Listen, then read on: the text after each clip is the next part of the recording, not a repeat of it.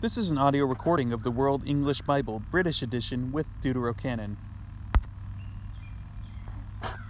The Book of Sirach, Chapter 5. Don't set your heart upon your goods. Don't say, they are sufficient for me. Don't follow your own mind and your strength to walk in the desires of your heart. Don't say, who will have dominion over me? For the Lord will surely take vengeance on you. Don't say, I sinned, and what happened to me? For the Lord is patient. Don't be so confident of atonement that you add sin upon sins.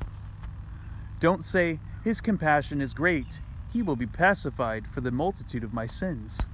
For mercy and wrath are with him, and his indignation will rest on sinners.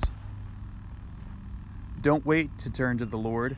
Don't put off from day to day, for suddenly the wrath of the Lord will come on you, and you will perish in the time of vengeance.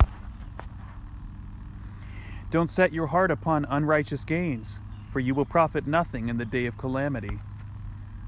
Don't winnow with every wind. Don't walk in every path. This is what the sinner who has a double tongue does. Be steadfast in your understanding. Let your speech be consistent. Be swift to hear and answer with patience. If you have understanding, answer your neighbor. But if not, put your hand over your mouth. Glory and dishonor is in talk. A man's tongue may be his downfall.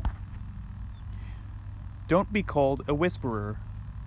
Don't lie in wait with your tongue, for shame is on the thief, and an evil condemnation is on him who has a double tongue. Don't be ignorant in a great or small matter.